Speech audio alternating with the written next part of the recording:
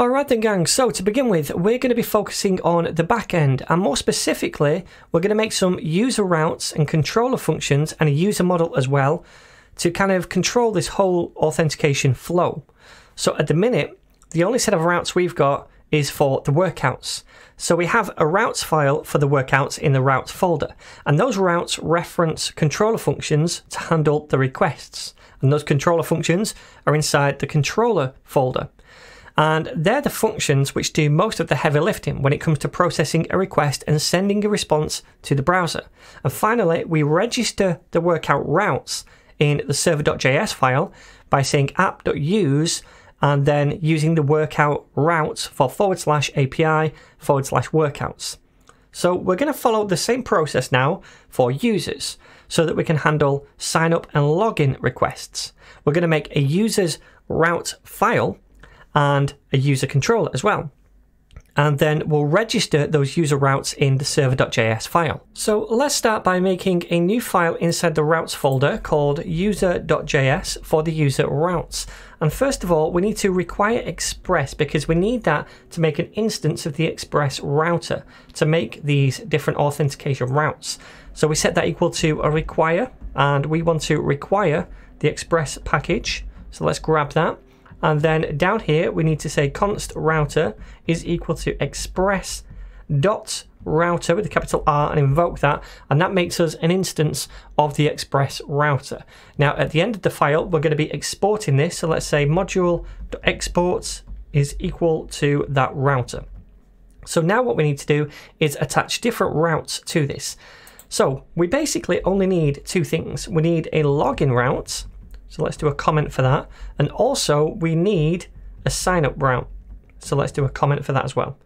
So the login route is going to be router.post, and they're both going to be post requests because we're going to be sending data to the server in each occasion. So when we go to /login, for example, we're going to be sending as the request body their login data, their email and password, and same goes for the sign up route as well. So they're both going to be post request handlers. And the path for this is going to be /login, like so. And then right here, this is where we would have our function, our request handler function. Now later on, we're going to create these inside a user controller. So I'm not going to fill this in for now. I'll just leave it like that. All right. So now we can copy this and paste it down here and do the same thing, but this time to /sign up for the sign up route. And that's pretty much it so far. That's all we need to do inside the user routes file at the minute because we have no other routes that we need to handle at the minute. So the next thing we want to do is create a user controller. So let's create that new controller inside the controllers folder, new file, and we're going to call this user controller.js. All right, so inside here, first of all, we need a controller function for logging in a user. So we'll say login user right here, and also one for signing up a user. So we'll say sign up user right here. All right, so for this one, we'll make a function called login user, and we set that equal to an asynchronous function because later on we'll have asynchronous code inside this function to communicate with the database. So inside this function, as arguments, we take in the request object and also the response object. Now, we're not going to flesh out all of the logic inside these different controller functions at the minute. I just want to set them up. But what we will do is send back a response using the response object. So response.json, and we're going to send this object back with a message property, and that's just going to say login user. So if we send a request to /login right here, and it's a post request, then it's going to fire eventually this function, and we'll hook that up in a second, and it's just going to send this response then. So we'll do the same thing now down here for sign up user. We'll call it sign up instead of login, like so, and right here we'll say sign up user. All right, so that's pretty much all we need to do for now. In fact, we also need to export these. So module.exports, and we set that equal to an object where we're going to have these two functions. So inside there, we'll say sign up user and login user as well. So we're exporting these two functions, and now what we could do is import those inside this user routes file. So that's what I'm going to do up here.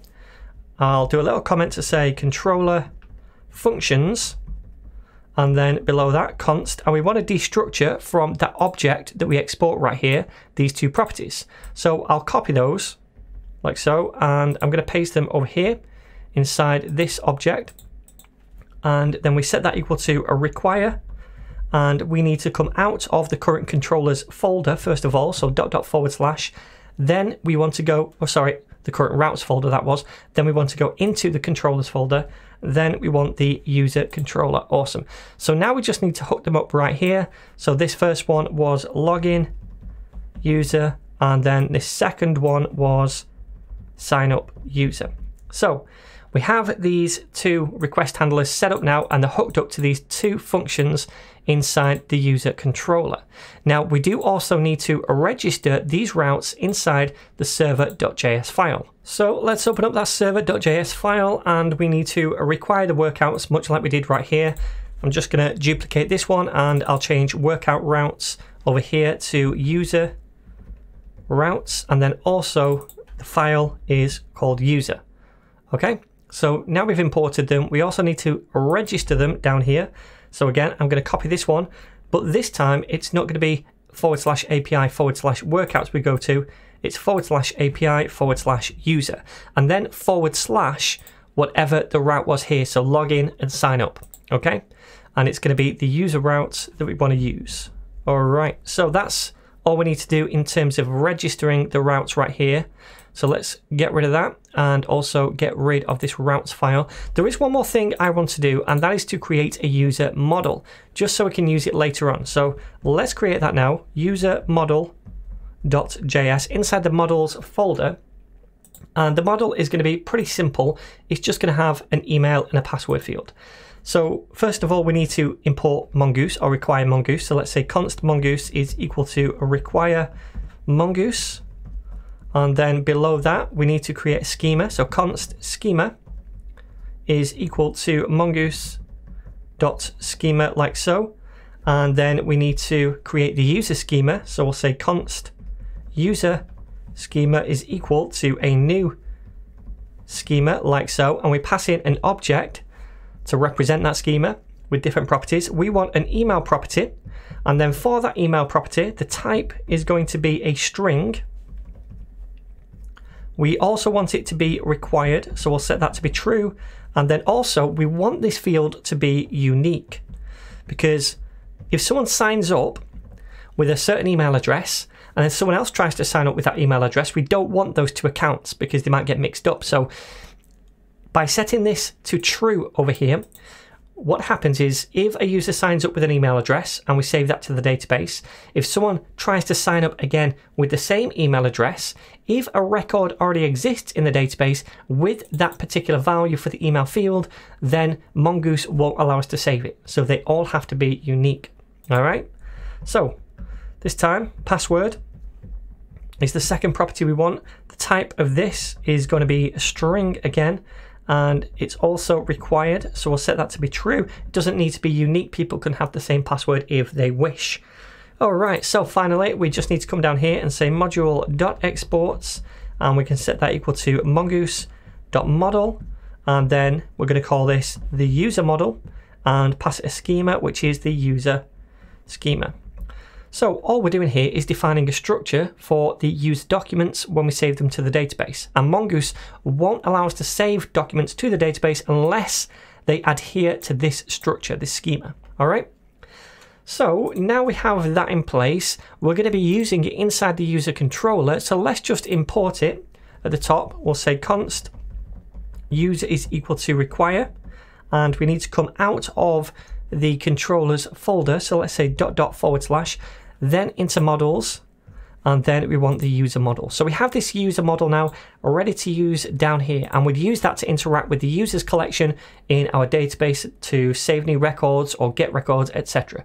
Technically they're called documents, but I'm going to use records as the same thing.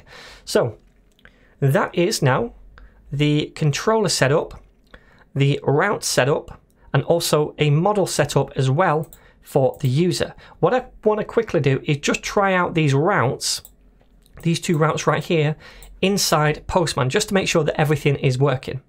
Alright then, so I'm in Postman, and by the way, if you've never used Postman before, it's just a tool that's completely free. You can download it, and it allows us to send requests to a backend server just to test them out without having to build a front end. So from the last series that I did all about the MERN app, we created these requests right here and I saved them. What we're going to do is start making new ones for authentication now. These are the workout ones. So let's do a new one, and it's going to be a post request, and the address is going to be similar to this. So let me grab that right there, close it off and paste it in here. This time it's going to be user and then / login to begin with. And then down here in the body, we can add a body if we want to. In fact, we'll just have a body, raw and then JSON. At the minute, we're not doing anything with that request body on the server, but I'll set it up for later in case we need to use this request again. So we'll say the email is going to be something like yoshi@netninja.dev, and then also a password, which is going to be ABC123. Alright, so if we send this now, hopefully we should get a response, and it says login user. Awesome, so that's working. It's all hooked up correctly. Now what I'm going to do is save this request, and it's going to go inside the MERN app folder with the others, and then I'm going to create a new one. What I'll do is grab this URL and paste it in right here, and this time it needs to be sign up. Let's make this a post request, and also we need a body. It's going to be raw and JSON, and I'll just copy the body from over here, wherever it is, this stuff, and paste it in right here. And that's it. We just need to send, fingers crossed, yep, and we get this response, sign up user. So that's all working awesome. Again, I'm going to save this just so I can use it later. But now, my friends, we have our user routes, user controllers, user model all set up, so we can start fleshing out those different controller functions using that user model and signing users up.